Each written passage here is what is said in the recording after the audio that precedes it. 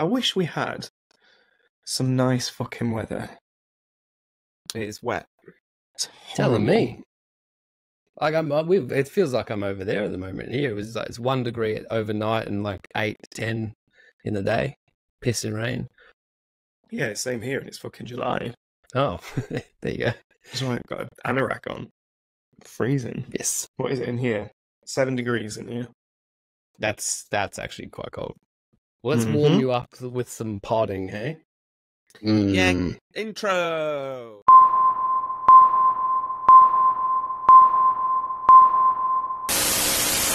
Welcome back, everyone, to another episode of Vice Press Open Channel, where we get together to talk about the things we've done, the things we've seen, the things we've watched, and the things we've drank. I'm Florey, your host. That there is future head in a jar, James Henshaw. Howdy. And current Quasimodo, Matt Ferguson. Yeah, perfect. That's what I'm like. Today we're chit-chatting about a new Beverly Hills Cop film. Do some questions and whatever else pops into our heads. So I believe we've all watched said film, the worst titled film in the history of films, Beverly Hills Cop, Axel F, which just means absolutely fucking nothing and it gives me the shits to no end. What do you think? Like, it's obviously a room full of marketing geniuses over at Netflix who've come up with that one. It's also legal, isn't it? There's a legal reason for it. But to what sense, though? But like, because the first three are Paramount. 1, 2, 3 is Fine. Paramount. This is not Paramount anymore because Netflix bought it. So therefore, they probably want to disassociate. And then also number 3 is crap. So they don't want to do Beverly Hills Cop 4 because then people go, oh, there's a third one because nobody's watched the third one. Yeah. but are So you that's the telling me they reason. couldn't do something better than they couldn't have said Axel Foley or Beverly Hills Or Cop just- Returns or just Beverly Hills Cop anything. again. Baba Booey? Like, who cares? Beverly Like Hills Cop anything again. else. Because that's all it was. It was Beverly Hills Cop again. But I have no problems with it Put that on whatsoever. there. It was an enjoyable, well-made film with some very good laughs. Some Next topic. No, I'm joking. some really good laughs in it. It was, I had it. The title annoyed me Not as well. stupid. But I get it. They don't want to. It seems to be a trend, doesn't it, with these legacy sequels? They're not called. Ghostbusters did it. Top Gun did it. Bad Boys have done it. I'm sure But- other films have But done it. they're putting a subtitle, a phrase that has some relation to the movie, not half of a man's name. Like, it's Because bizarre. Maverick, like this is very much trying to be like Top Gun Maverick was, which is Sure. the same movie again, just different. Yeah. Well, this is what a group of suits in a room have said. Well, they work for Top Gun Maverick. We can't call it Axel Foley. We can't call it Axel Foley. Someone's gone, well, hang on a minute. Wasn't that incredibly popular YouTube ringtone that was Axel F? That maybe that'll work well on algorithms. Was there? Yeah, you know, Yeah, that. ring ding ding ding ding ding, ring ding ding ding ding ding. That one. You don't know Is that it. what Did that you was not- called? That's like Axel some F, crazy yeah. frog or whatever, right? Yeah, That's Crazy it, Frog. yeah, Crazy Frog. It Frog was- was Axel F. Oh, God, it's the worst annoying thing ever. If that is the fucking reason that this movie is called Beverly Hills Cop Axel F, and I'm not now I've heard this, I bet you it is. It will I'm be, cancelling Netflix. I don't care. It was a good 20 good years. movie. I really yeah. It was enjoyed a it. ringtone 20 years ago. Nobody cares. Oh But it'll be- God. That I would put a significant amount of money on that being at least in the conversation. Because they'll be like, what do people know Axel Foley as? They don't know him as Foley. They don't know him as Axel. Oh, no, they know him as Axel F. That's what they know him as. So they'll I have put would it have in gone there. with Beverly Hills Cop again. At least that's a joke, you know. Yeah, Yeah. at least it's Anyway, something. it's got some funny bits and it's got several cameos in it, but there's one cameo which is just random and fucking the best cameo. I was just like, okay. Yeah. Which Wow. we probably won't spoil, yeah. No, it's one of the most random and best cameos. They're entirely specific. You need to have seen a completely unrelated film to get this cameo, which is Yeah. brilliant. Let's do this properly then. Right. Let's Okay. talk about the film objectively. Then we'll do a warning spoilers and we'll talk Yeah. about a couple of Alright. spoiler things in it. So people can skip ahead for a little bit if they want. Yes. For The bad guy is Kevin Bacon. See, I'll allow that one because they do that thing where it's like you're like, oh, he's obviously the bad guy, and then not 14 seconds later does Axel F, as we will now call him, say, oh, that he's obviously dodgy, right? So it's actually great. Yeah. I love the way it wasn't even a mystery at all. And then it's like the very next scene they go to like that party, and he's there with the bad goons, and he's just like, yeah, I'm a bad guy. What are you gonna do? Yeah, which is very Beverly Hills Cop, because they're they're like that in the other movies, aren't they? So. What really took me back was how I mean, overall, it's just way better than you would think. Because when I heard, we all heard they were doing this, and you go, oh, because Eddie Murphy can be good every now and then, still, like with Dolomite and a few other things. But then we've had Coming to America, which was just horrid shit. Dave. And we've had just a whole bunch of garbage. He just doesn't seem to like have the energy, but. For some reason, maybe it's a Han Solo situation. No, hang on. He loves Indy Jones. Harrison Ford loves playing Indiana Jones, hates Han Solo. And maybe he likes playing Axel F, because he felt more like the character, more than he has in playing his other roles recently. Characters he's come back to. The opening chase, the opening with that useless police officer was really funny in the way it's just like, I'm so glad you wanted to come to the game with me. Yeah. He's just casing out some bad guys. It's very good. It was the perfect setup for the film. I think that opening scene was pitch perfect because it was funny, it was well executed. It kind of gave you it kind of got you back into him as a character. But what I really liked, one of the things I really liked about it was that it wasn't just a cut and paste performance of what he did in the last Beverly Hills Cop. There's obviously age behind it. So he kind of turns on the Axel Foley-ness, and then there's a little bit of weariness every now and again, and there's a little bit of calm and serenity and whatever. Yeah, there's that bit where he's going to do the shtick, and then he's just like, I can't be arsed. How much can't be bothered. This is the non-spoiler section, right? I don't give a shit about spoilers. Watch the movie. Anyway, it's not my job. If we hadn't have said out a week, if we hadn't have said we were going to do it professionally. Yes, that's not a spoiler. I think if you talk about specific things inside the film, that's literally what a spoiler is. All right, I'll be less specific. All right, I tell you what, it was funny. It had funny people in it and some good action. It was very well directed. First time director, but what was very impressive, about how it was directed was it was paced very well, and also I can see how a lot of people would think it's boring because it's paced like a real film, which they don't do anymore. Right, I get you. Right, we're going to spoil it. So if you don't want it to be spoiled, just skip ahead a few minutes, right? It's fine. Let's just do that. Jesus. Because, no, I agree. Well, it's quite... I think I've said this a couple of times over the past few episodes, and the films that I've liked recently the best are films that have felt like films that we watched 10, 15, 20 years ago. Or more, This felt like the way they used to do them when we were kids. It felt like a film to me. Felt like a proper film. Yeah, and there is obviously CG in it, because there always is nowadays, but it's mostly shot on location with maybe some embellishments for some of the action when it's impossible shit. But I liked that it was genuinely not reliant on CG, and it wasn't, like a Fast and Furious movie where they're flying cars up the side of a building and they bounce onto another building and then they're fine. None of that. It was very much like realistic, like the original Beverly Hills Cops, where it's not ridiculous.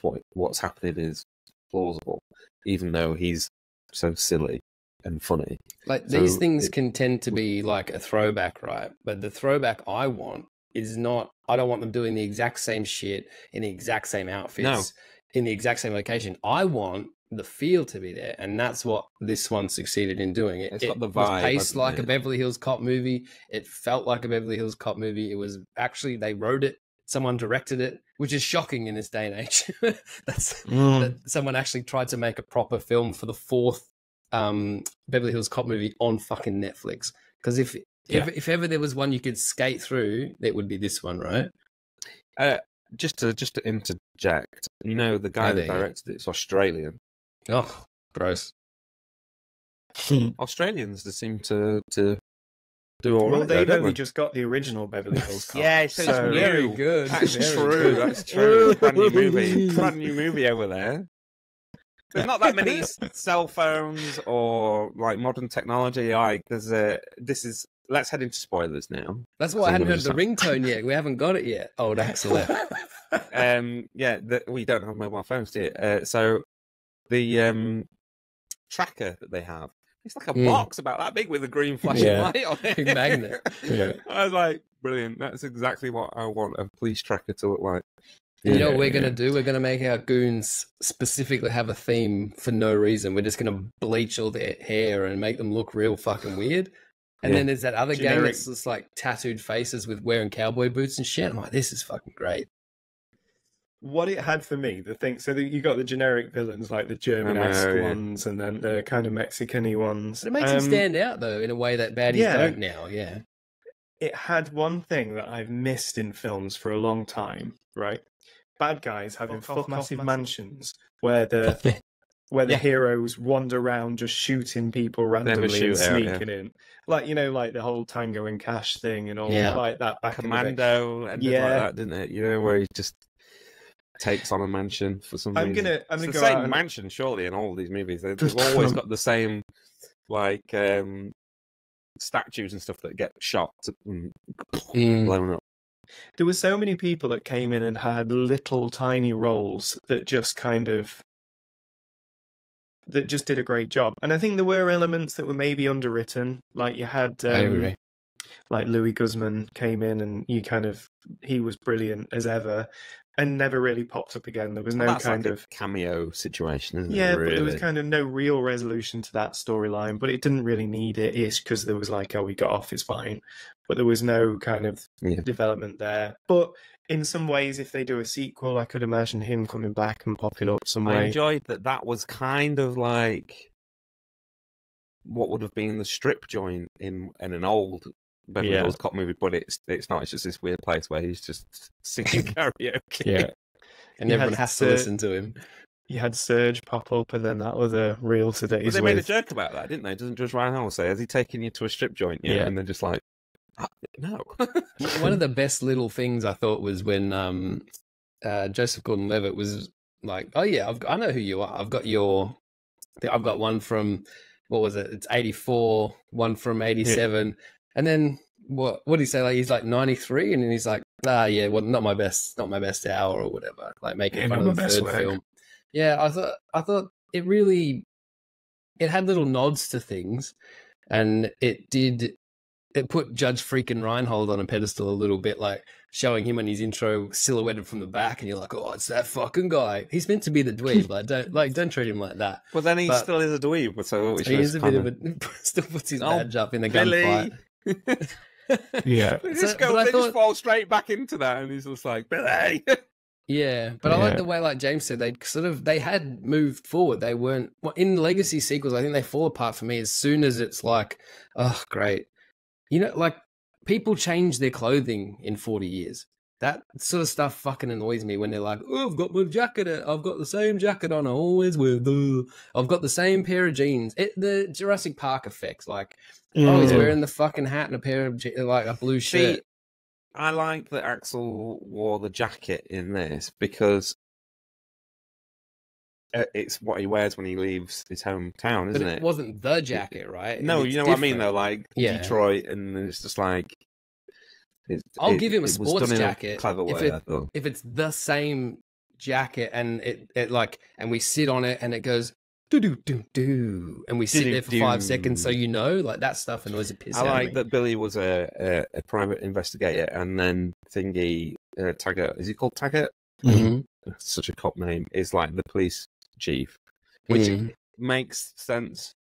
It makes sense. Their little thing, I think they obviously minimized those guys. It was maybe one of the things that didn't entirely work for me. It was like, stop yelling at your wife. This isn't working. With Taggart, and then actually seeing her, and I'm like, this is odd. It just feels weird. But they obviously they're quite old, so they gave them like just very small amount of screen time. Yeah. But I thought their thing, like, if the characters that we know, that's a big fucking deal for Taggart not to believe Billy. But that's huge. That's Yeah. not, and obviously it was, but like I don't know, I thought it was a little underplayed and maybe a little underwritten. But you know, we're following Axel, so it's fine. The thrust is Axel and his daughter, and all that stuff works really well. And I enjoyed that he tries his shtick, you know, when she's there, you know, they go to places, and then she just interjects and does it better. Because he's kind of like out of touch a little bit now, and it's not quite working like the way he does his thing, which was good because it's not just exactly the same thing again. Yeah, and it is like it's the continuing adventures of Axel Florey, which I like. I enjoyed it. I would actually watch another one if they did more. That's the thing that I'm shocked by. Character. He wasn't like just goofing around. It was, you know, just like because the original Beverly Hills Cop's like that, where he's doing funny, jokey stuff, but then he'd be like, "Oh, he's dead." And that's why it's got pretty hardcore shit in it. It's the most fun I've had watching a film since, I would say, Roadhouse. Roadhouse was good. Yeah, I really enjoyed it. I genuinely, really enjoyed this film. But the thing is like, what do people expect? Like, because it's not getting great reviews and people criticizing it, and it's just like, well, what do you expect? It's Beverly Hills Cop. It's just a bit of fluff, really. Other than making this in 1980, I don't know, unless even we went back in time and they made it 2 years after the second one, and it was not what the third one was, right?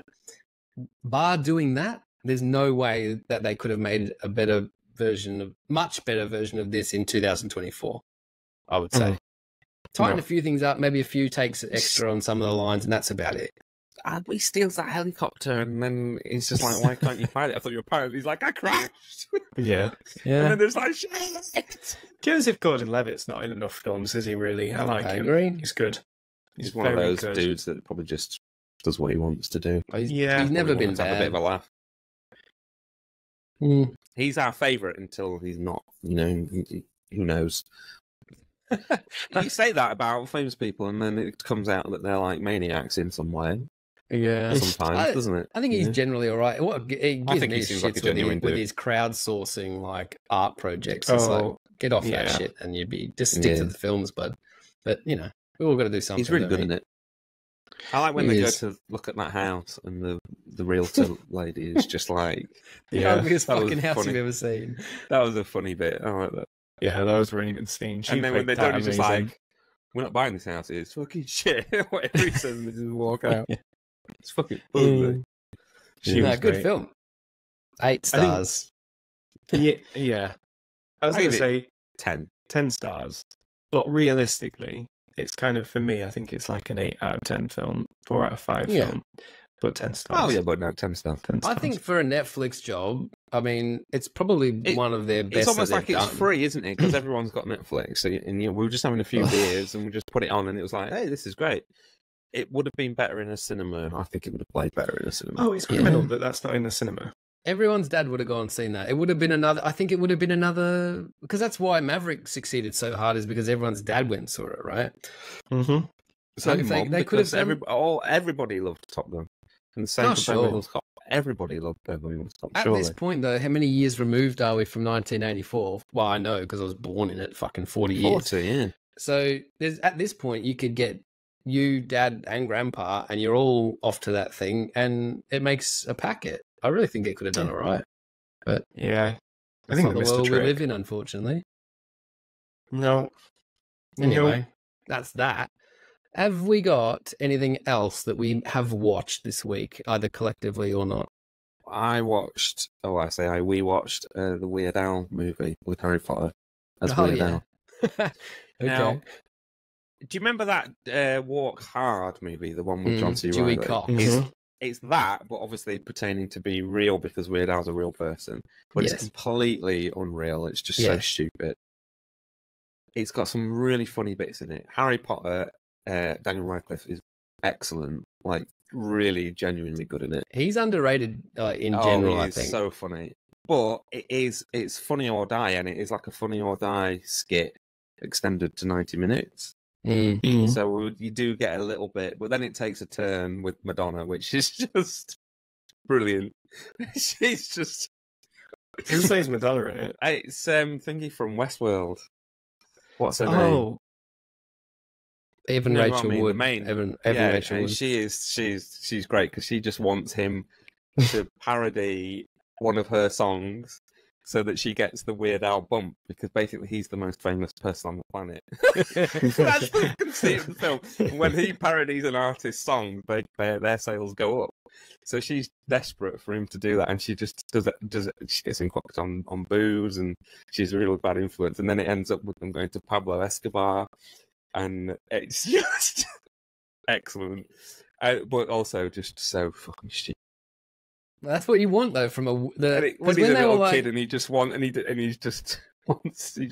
accordion.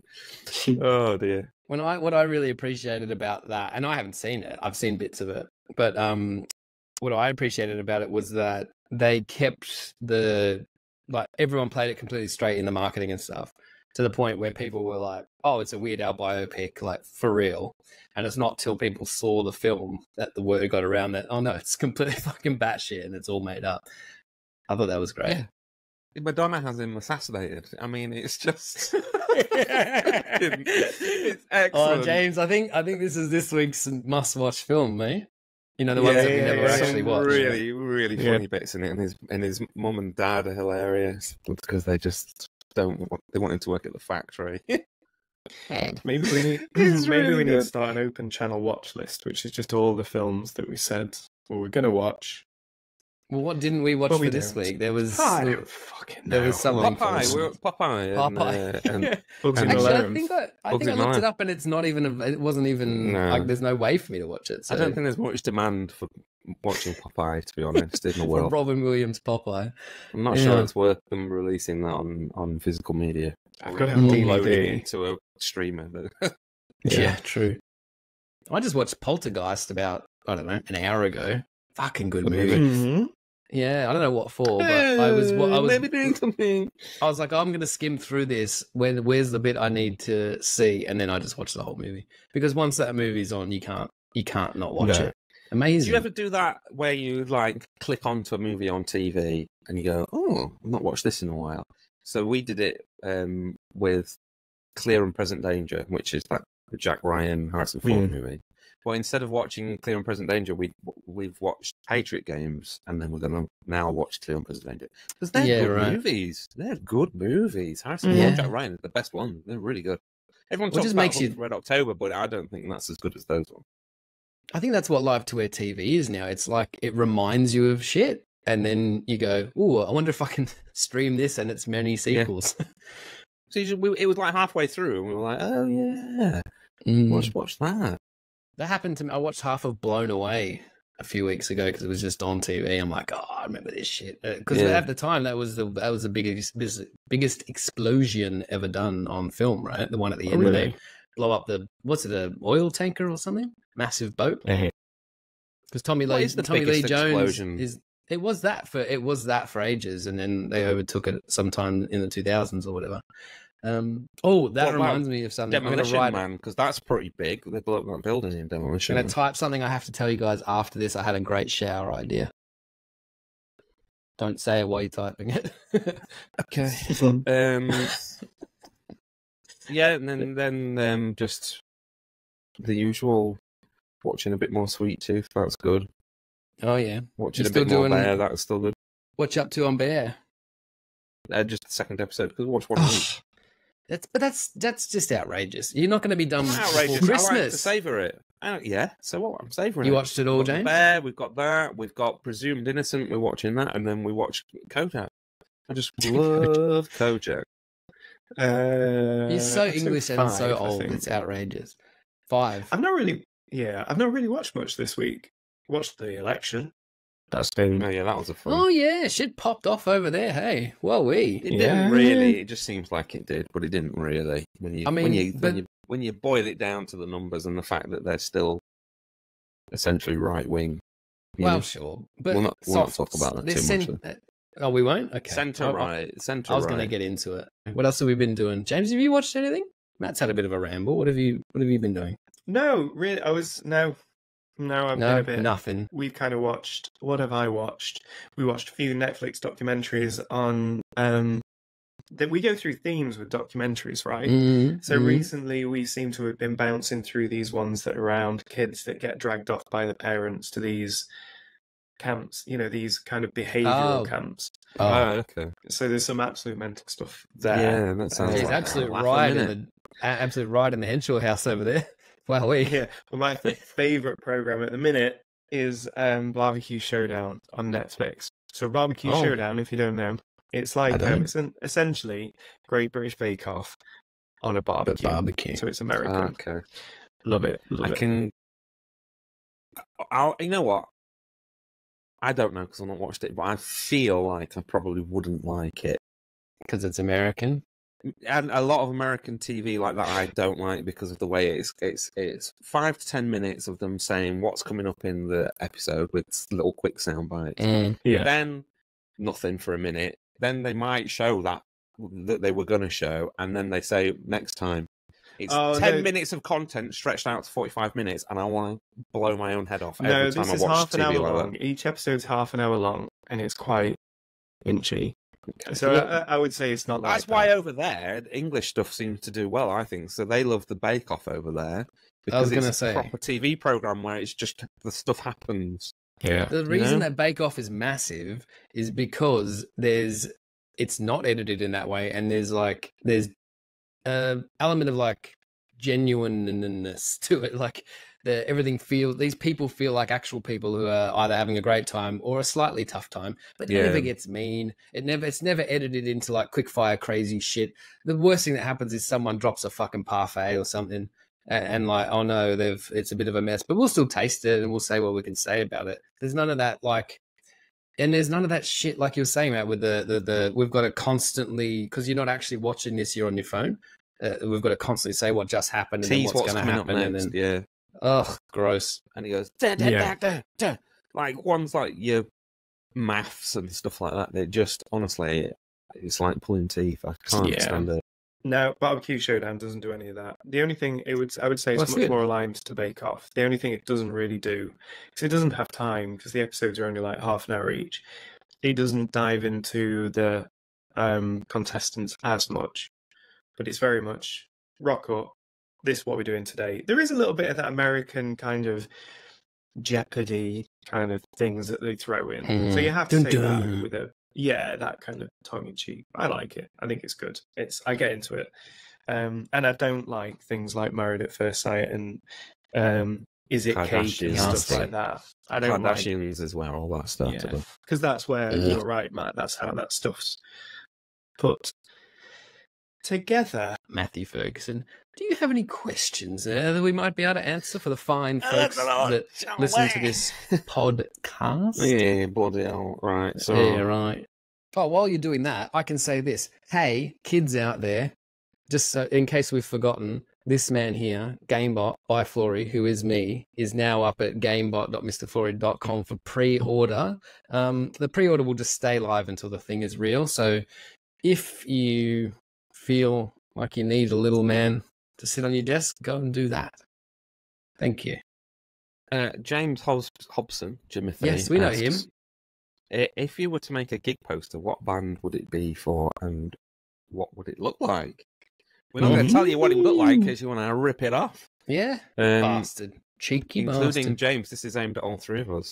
Oh, and you can do that, James, because you don't actually have to make it. You can just have the idea, which is fine. I'm not going to tell you what it looks like. I can answer this immediately. Ideas aren't free, dickhead. I can also tell you what it was going to look like because I did it.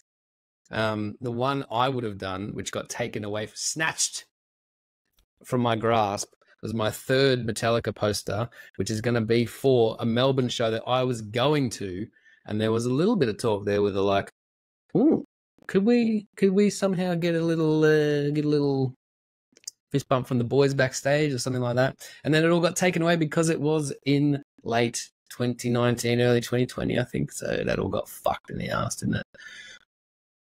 That's not cool. But I did the concept, it was all approved and everything, and we were ready to go, and then gone. Boo. I would do a gig poster for one of those metal bands that I like Anthrax, or a rock band like AC/DC or something, and you can imagine what that would look like. So, yeah. You've done one gig poster before, haven't you, Matt? It had a bike with a balloon on it. Was that you? You did that many years ago. Who was it for? Do you remember? I don't know. It was like a friend of a friend situation. It wasn't like Oh. a proper thing. The funny thing with that is one of the kids' friends' parents has that poster on their wall, and they were like, are you? And I was like, yeah, I do other stuff though, you know. Like, gig posters frustrate me, right?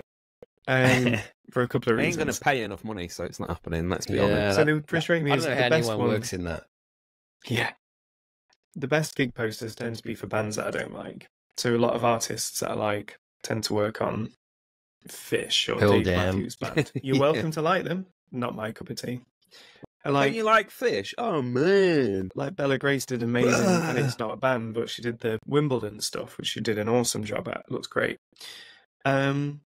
I don't know. So for me, it'd be looking at bands that are my favourite bands. So it'd be doing something for like Gaslight Anthem or Offspring or Weezer. Weezer, I can't really recall seeing any gig posters that I've liked for Weezer. Has anyone done a Crazy Taxi X-esque poster for The Offspring? They must have, right? They must have done. Like, and if they haven't, that's $1 million idea right now. I don't follow any of it. I'm not in that world. It's like kind of impenetrable because it's very much like, how do you say, hipster dominated. And I'm just not a hip person. It is. I mean, I feel like it's impenetrable because it's got to be a screen print and it's got to be this and it's got to be that. Oh, I think at this point it's like two massive companies that have ruined the industry and they just like throw people through there and fuck them over, right?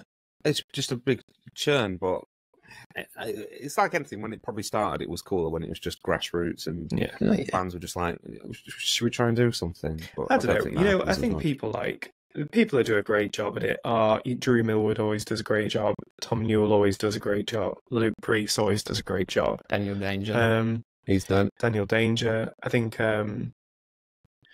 who's been doing stuff recently? Bella's been doing some stuff recently. She did some awesome Pearl Jam stuff. I'm probably missing some. But I think like the creativity that seems to come out from the artists is really cool because they obviously can just do a cool thing. Instead of it having to be commercial art in that way, which is appealing. I think the market around it seems to be, what if you just made a really sick art print and then you slap the name on it and then you'd have two things to sell? Because I know with the Metallica ones, and I'm sure this is fine. No one gives a fuck. I'm never doing those again. But it's perfectly fine after that. You got your APs for the Metallica stuff, which was great. But then you can sell that. You just take the name off and sell it at any point. They don't care. So they never want to own any of the artwork itself. And you see most of those guys that are successful and work like mostly in that space. That's got to be the only way that you can keep going because as far as I know, the pay from that. And we got a good deal. Like Tim Doyle from Nakatomi there. I worked with on those and on what did I do is Kings of Leon is one as well. And he got us a good deal by all reports, and it was still shit compared to like some of the stuff we're doing now, you know? The interesting thing for me personally is I thrive on the constraints of like commercial art for like a film. And I love the sort of challenge of making a poster for that film and making it evoke that film. Whereas when you've got a complete freedom for a gig poster, I don't think I would thrive as much because I really enjoy that challenge of making a film for a poster. Well, I think you're more of like, this is why it's hard to describe you because you, as much as you're an illustrator, you're actually got the mindset of a graphic designer. I've always thought, even though you're not trained in that, you like to solve the visual problem, and that's what design is. Illustration is, I don't know, communicating through imagery or something like that. It's different, but yeah, I think we're similar in that way as well. I like to do that. Some constraint is good. Like if they say, like, that's why I did like the Metallica one because they were like, you do anything you want, skulls. You just gotta, it's gotta have like skulls. That's and why shit in something like Kiss I could do because I would know what I would want to do, right? You know. Just they have imagery to work off. You don't just do like makeup and I wouldn't do like a. You could do a squirrel in a park, but it would have kiss makeup. Or a camper van or something, but it's got to have like flames shooting out of the fucking tires and stuff. An ice cream man with kiss makeup on. Yeah, just with the ice cream. Yeah, just handing out ice creams and wearing kiss makeup. You've done it. You've come up with the perfect gig post concept, James. Oh my god! I think there's some fun stuff out there. Like one of the things that still piques my interest and it kind of got me interested in art. I think I've said this before. Is both the Green Day Dookie stuff, but then the Frank Kozik Offspring things for Americana. You know, they were somewhat iconic. But yeah. I just found out then that he did that. So there you go. John G. Grifters United. Oh yeah.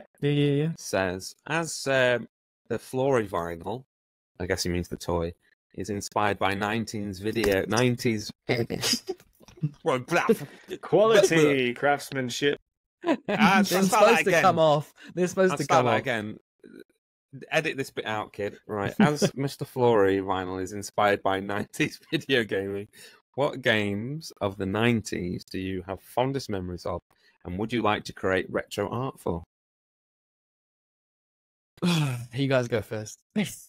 Because I might go for Doom, Quake.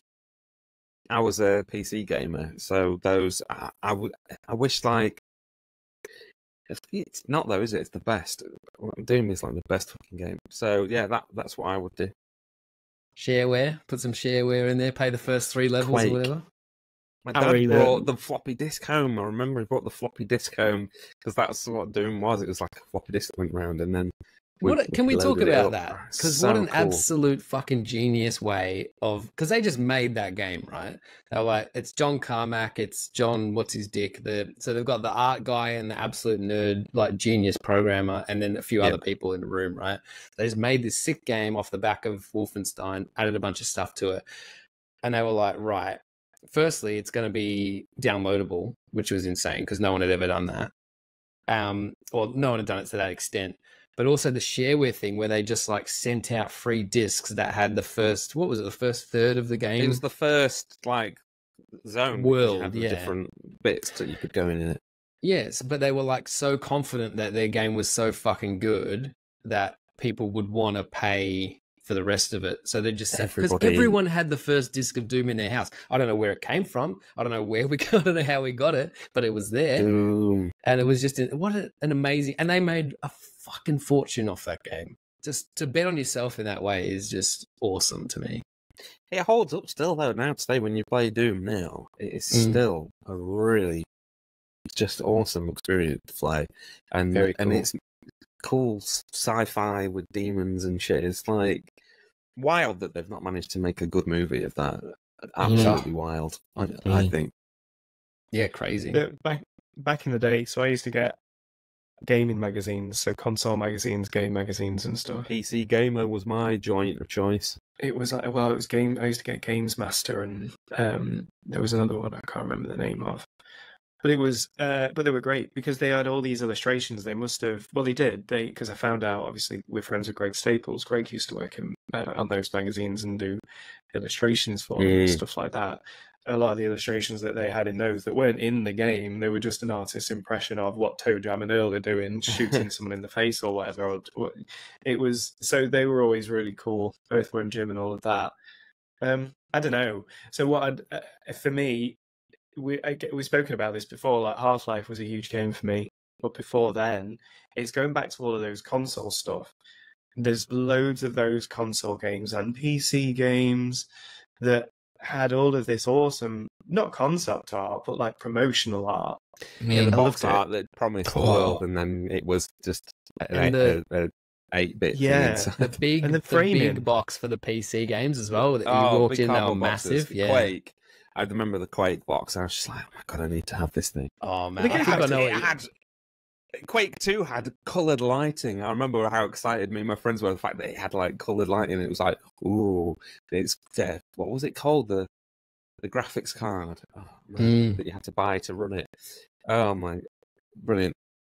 PC Gamer, though, back to the magazines. You know who used to work for them? Is it Kieran Gillen? Many people. Kieran Gillen and Charlie Brooker used to write reviews. And they were always really funny, ridiculous reviews.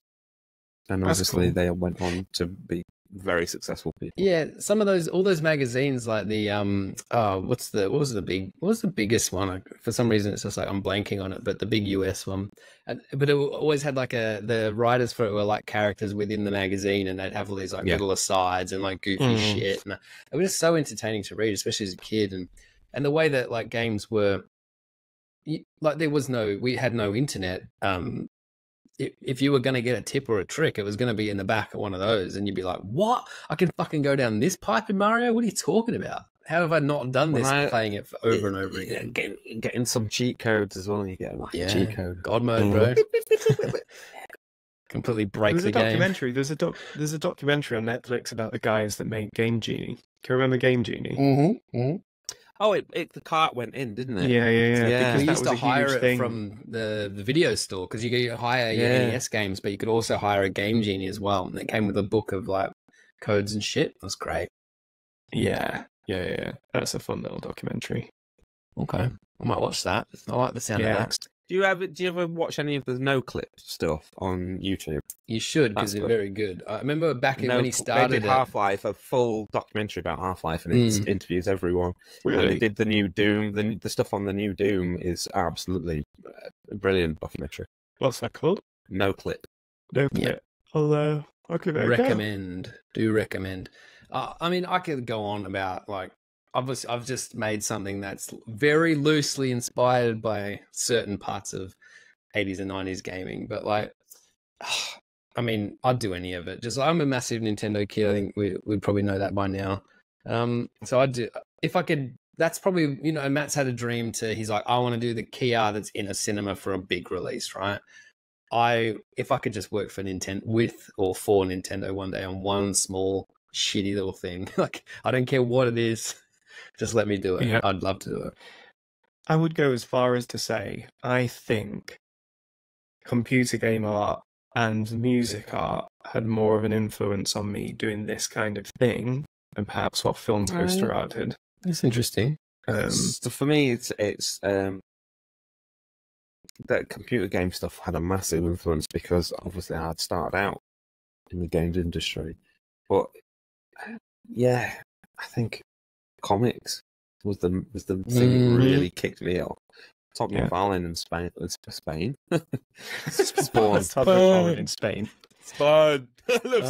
Spain. Spain. 2000 AD was huge. There's a cover that I'll always remember, and it's Slain sideways on. I think it's a Glenn Fabry cover. It's not Glenn Fabry. It's Bisley. It's a Simon Bisley cover. Bisley stuff was the best. And it was just white the coolest artist. You know Bisley, right? Do you know, like that's the weirdest thing, because, and maybe it was just me and where I was, but we didn't have the 2000 AD Judge Dredd, none of it. I'd never seen any of it until you guys gave it to me when we started doing, like you put me onto it and we started doing Bisley broke out though. He did like Batman and shit. His artwork was the coolest. Yeah, all the Lobo stuff was him. He was like the coolest. He did all that airbrushing style paint, and none of it made any sense. In the 90s, like your Lee Field stuff. It's like that. It's all part of the same puzzle where they were like, you know what? We're not going to give a fuck about anatomy or things being correct from frame to frame. We're just going to draw the coolest looking thing we can. And that involves a giant gun, loads of pouches, and 6 muscles where there should only be 1 muscle. Yeah. Like muscles on their head. Can you remember that time we went to? Can you remember that time we went to a pub with Bisley after that? After Jeff's comic convention? He was having beer with Chase's whiskey. Yeah, challenging everyone to arm wrestles, and then he fell through the sink in the toilet. Yeah. So and then comics attract healthy people, don't they? He showed up to the convention the next day on time and drew a load of pictures of Batman for people. It was fine, but he was like literally drinking whiskey and beer and just like. Never met us before, and he was like the nicest guy ever. He was, yeah. It was so nice. It was really, that's cool. Well, we should. Like, I love you. I love that fucking Star Wars picture you got there. That's great. And I was like, do you want one? And he was like, I'll buy one. It's like, you can just have it, Bisley. Yeah. Well, comics guys are famously well paid as well, so I bet she's absolutely rolling in it. I think he was one of the ones that got rich. Oh, good. You know, like Liefeld, because he was massive. We've had some the covers artist more than Well, if you create something of your own at some point, you can do it right? Isn't that the only way to really do it? Like a Mike Mignola? I don't think he ever did he? He just... Did he not? Not sure. Bisley just drew crazy shit. We've been quite lucky, really. I think over Joe the past... Pineapples is like him, isn't it? From ABC Warriors. There's a character called Joe Pineapples. You know the robot in the new Star Wars game? Big robot with a trench coat. Oh, the big robot. And the big gun. He's got a big gun and a trench coat, and he's with the main character. There's loads of art of it in the new Star Wars game. That is Joe Pineapples. Like, if I was 2000 AD, I'd be like, interesting. Gotcha. Anyway. That's cool. Any more questiones there? You want to do one more if we've got any? Oh, I put my phone down. One more. Oh, Christ. All right. Rob Mohan, who is a long-term customer and a stand-up person. Of the items on display behind each of you, which is your favourite and why? Oh, well, how much can you see? I don't know. I know which mine is, so we're all good. You know what? Yeah, we're just going to turn around and look for a while. Or go, Matt, then. Do yours. Hot Rod. The special red one? The original one. I like the cartoon one more, but the original one that I've got, because I've had it for so long, is my favourite. And as you can see, I have a little bit of a Transformers thing going on. What about you, Jimmy? It's hard. Because I've got the Ghostbusters, the real Ghostbusters stuff, and I love those. They're great, but they're not the original ones. I do have the original Ecto one. I do have the original figures, but they're in wrapped up securely in a way because I don't want them to fade. That's why I like that Hot Rod best, because it's like the original. So. Yeah. So I would say of what I've got behind me, I've got, I don't know whether you can see, I've got the Batmobile. Yeah. Oh yeah. The 89 one. Yeah. It doesn't look like Batman can fit in it though. He looks a bit big. That's not the one that from that line, Matthew. Did the Batmobile get shrunk or something? Because they did this. I'm taking the piss because you've got that big animated one next to it. Yeah, they did this scaled down version, but there's so many. They did another version. Boring to death. They did another version of this. That you could get a plastic shell, you know, the armor. Oh, cool, yeah. Shield. But that's the fortune. I remember the first time I watched Batman 1989 and me thinking that when it stopped in front of him and he says shields was the coolest thing I'd ever seen in my entire life. I was just like, holy shit, that's the coolest thing I've ever seen in my entire life. Ever. It was pretty rad. You know, the speaking of overpriced toys, the fucking $50,000 Hot Toys 1/6 scale Batmobile, which wouldn't fit into your house. I'm pretty sure it has the armor and it's the same thing. It just like a fucking plastic thing goes over it. They couldn't figure out how to do it. I'm pretty sure anyway. I'm gonna revive one of my favorite things that I've got in my office is you can't see it because it's not behind me. So it's not a direct answer. Is this guy? It's a Boba Fett mug. My dad got me this for my 10th birthday. Oh, so it's been. I have. It's been on every. 1990. Oh no, it wouldn't be 10th. Oh, my favourite thing on the desk, if we're doing desks at the moment, is my Cherry Coke robot, which I actually have had. I've had that like forever. It's like knackered, like the ring pull's broken. But when you turn it into the can, yeah, right, the can. I don't know if I can do it.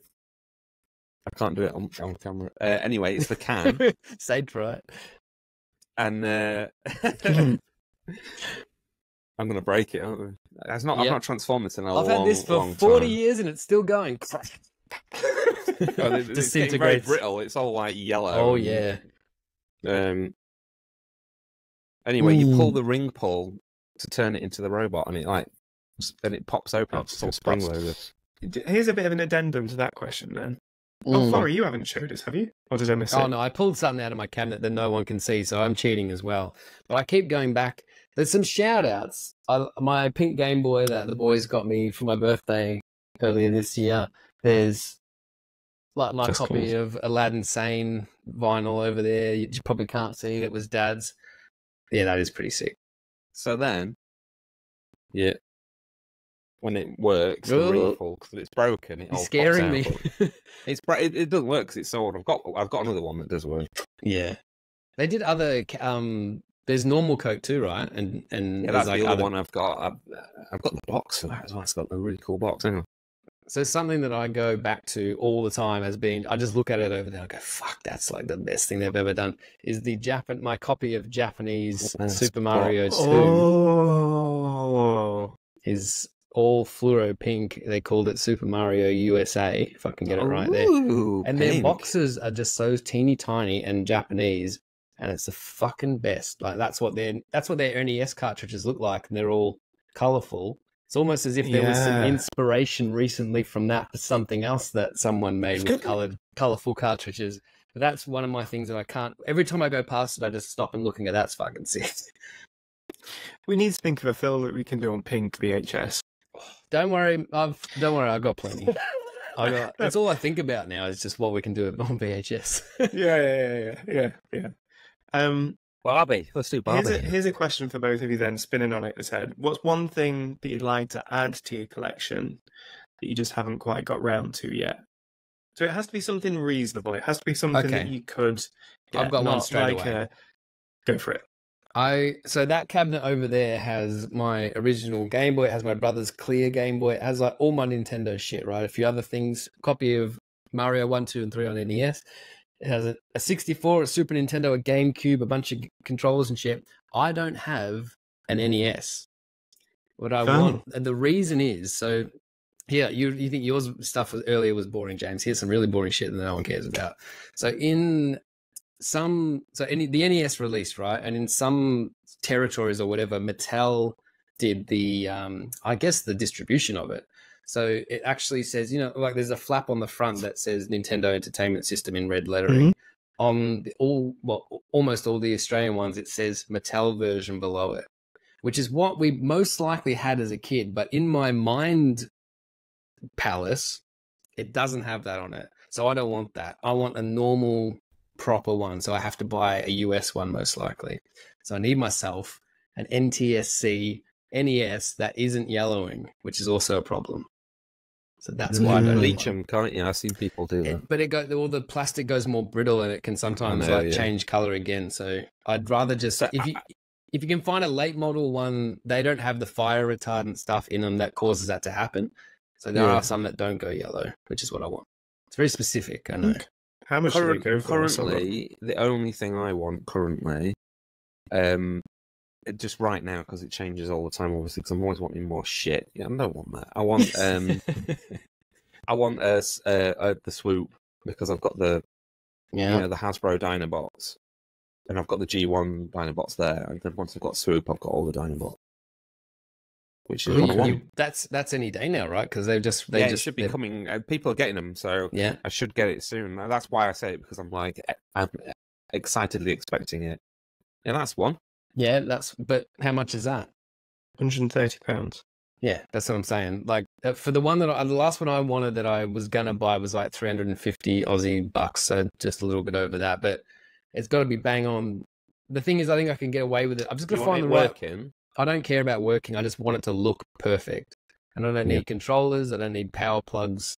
So we'll see. One day I'll have one, but it's got to be exactly what I want. And there's a lot of silly little specific things that I want. What about a toy that they've not made that you wish that they would make? Hang on, I'm going to answer this question first. You answer your question, and then we'll do that one. So I want to get the I collected when I was younger, when they first came out, the Batman the Animated Series figures, and that they all got sold in the deposit for the house. They were good figures. So I want to get classic. I want to I want to get them in the box, or at least with the box. There's a Combat Belt Batman, which was the main one, which is really hard to get. Mr. Freeze was good. Yeah, and then kind of get the main villains like Joker and Freeze and Scarecrow and the Batmobile. So that's the next thing I think I'm going to dive into. Maybe. They were really good. In terms of dream toys that they've not made that I wish that they would make, is have you ever seen the prototype Unicron G1 toy that they made? It's like a tub. So it's round, and then the arms pop out, and the legs are all spindly at the bottom, and then the head just comes out, and it's like the crappiest looking thing ever. But it's quite big. I've got the stupid reaction one that's like based on that design. I would like the actual transforming one because it's just terrible. In the age that we're in now with HasLab and crowdfund, that's another thing entirely. That companies crowdfunding stuff. Like discuss at another time. Put that on the list. But in the age of where they're doing weird shit that they can like pre-sell to real fucking nerds, I really hope that they someday do that. Yeah. Well, they did the big HasLab Unicron, which I got in it, and it is the most ridiculous fucking toy ever. It's just stupid. I love it. It's so big. Yeah. It's weird. That's only a few years old, but I don't think they could do that now. I don't think they would get the back in. The amount of plastic. It only just got the back in. I think it was very touch and go because they seem to have gone a bit cheaper. So the stuff is more like 100, 200 instead of because that was like 600 quid or something. It was nuts. I'd like going back on the HasLab theme.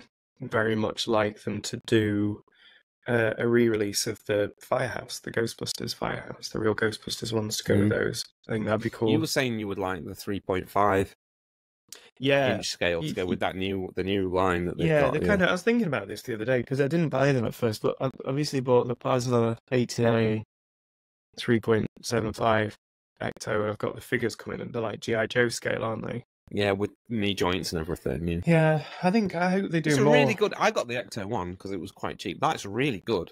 Ecto one. It's really good.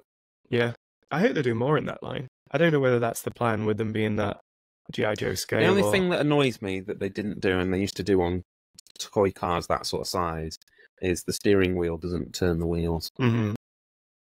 Yeah. So the wheels don't turn. I used to love that about slightly bigger toy cars. Oh, yeah. Like Tonkas and stuff where you could turn the wheel. Yeah. That would make it perfect.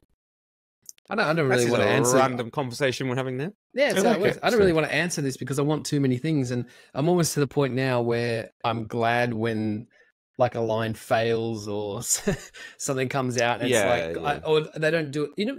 Case in point, they did those, or they're going to do those redo like.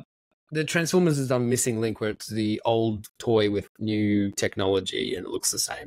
So the Ninja Turtles are doing their one, and then a higher res. We were all like, great. And then a high res photo came out, and they're all fucking bumpy and weird. And I was like, thank God I don't have to spend $300 on all these toys. Yeah. It's just that helicopter though. If they do the turtle copter, we're getting that Technodrome, right? We've got to get that. Well, they're doing the Technodrome. That's the weird thing. Because I'd really like them to just release, like do what Hasbro have done and re-release the Playmates ones as is. And I'm sure they probably have done it. I have them all. They have done that. Yeah, that's. I think that's why these new ones are. They're trying to, because that was like 2 years ago. So they're trying to differentiate it, but they've done it the wrong way. I think. Have they re-released the movie ones? Because I remember liking the movie figures at the time. The Playmates movie figures. I believe so. Yes, they were cool. Been done. I stopped after. I remember being really jealous of somebody that had loads of toys, but he had the Turtles figures where the shell opened up in the back and you could put stuff. Oh inside. Yeah, I've been jealous, very jealous of that child. My favorite ever was, and I'm going to rebuy. I will rebuy this, and there are a couple of good ones on eBay that I check in on every now and then. The wetsuit Michelangelo with the sunglasses. I don't know. It's like fluoro yellow sunglasses. Just there's a dolphin on his shoulder. It's fucking good. And these Ninja Stars were starfish. That was good. I'm gonna buy and send you the Star Trek turtles. How about that? That was a random mashup. You ever seen that? Did they? Well, there's a recent one. There's a pack of the later on. They did them all with Star Trek uniforms for no reason other than they had the Star Trek license as well as the Turtles. Yeah, right. Well, because there's a recent one. There's a Donatello Spock that they just put out for the most recent movie. Like there's like a pack. They're all in Halloween costumes, but he's just Spock. And I was like, how have they done? And then you think, oh, it's all Paramount. It's all yeah. No, but they did back in the day, like when it was winding down the toy line. They did a bunch of Star Trek ones for some reason. Just really get the nerds going. Yeah. Mm-hmm. Yes. Well, all that Star Trek figure of Worf that comes with Alexander accessories. Oh yeah, fantastic stuff. That's I think that's the thing too. It's like as I get into being a really old man, I'm like, the shitter the toy is, like the better it is. The dumber the idea. Like those things you've got with they're like a Mighty Max, but it's the Starship Enterprise and it's got tiny figures in them. Oh, how good. The little Worf. How good. Polly Pocket, but Star Trek. Are we finished for the day? Yeah, let's wrap it up. Yeah, that's been that's been a week. That's been a podcast. That's been us, and we'll be back next week. Bye for now. Bum bum bum bum. Bye.